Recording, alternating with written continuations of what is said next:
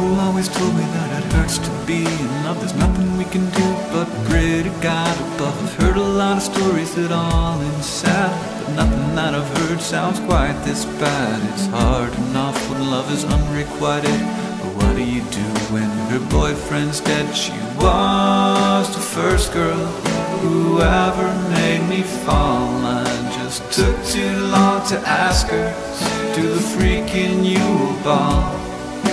Hair like silk and eyes aglow, and she looks so pretty in her schoolgirl robes, and skin like porcelain. But she's a dead boy's girlfriend. She's a dead boy's girlfriend.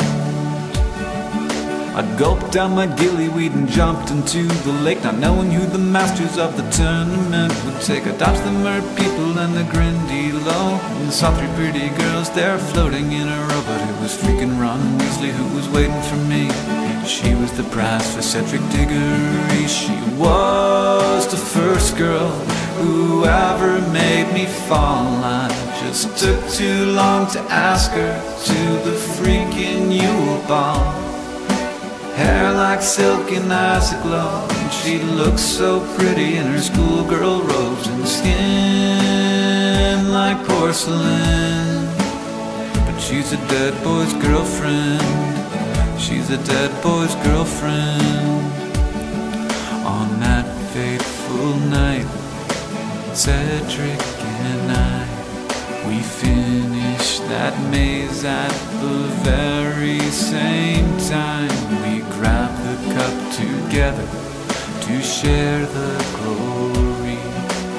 I thought maybe he could share something else with me, but a minute later he was dead, and I could never wanna be with me instead.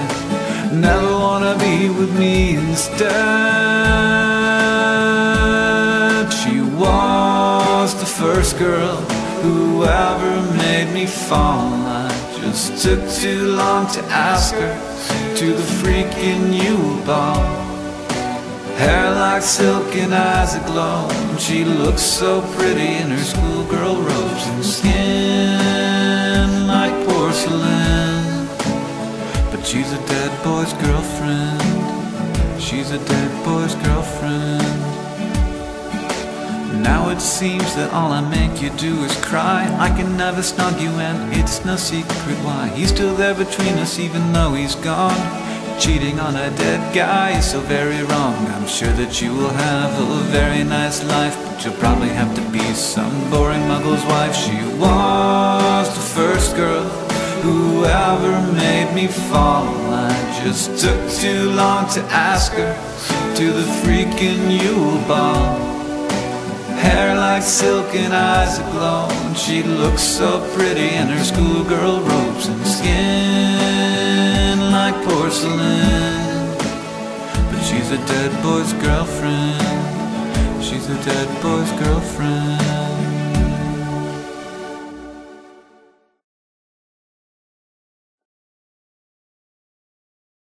I hate this place. I can barely keep the misery off my face. Yeah, there's one place I'd much rather be, taking transfiguration and arithmancy, and hanging with my friends in the outery.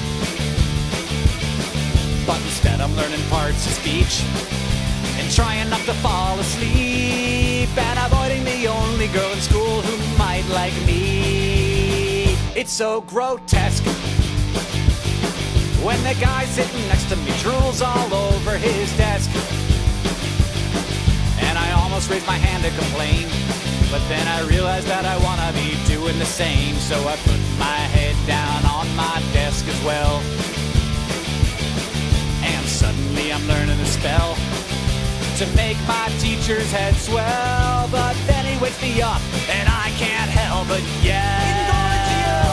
This isn't Hogwarts, this is a concrete box, and the pictures on the wall are never gonna talk, and the teachers don't care that the kids don't try. The most magical thing we have is fluorescent lights, and they don't put you in Hufflepuff if you're not cool. Instead they sort you in the parking lot after school, and I think if I looked into the mirror of Erised, I'd be wearing wizard robes with gold and red. saying I'm not proud to be a nerd, but public school ain't no place for a wizard. Yeah, public school ain't no place for a wizard. You know what's gross? When the lunch meat looks like 3-day-old soggy toast. But as I ate it anyway, I overheard this guy I hardly know calling me a nerd. So I cast Zipper on him inside my mind. I wish there were house elves making my food, and everything was perfectly spiced, and the only one being rude was the poltergeist. And here's what's true: I'd do pretty much anything to go to wizard school. I'd even call Dolores Umbridge my friend if it meant I never had to go to gym again. But I look around at all of this crap, it's part of my life.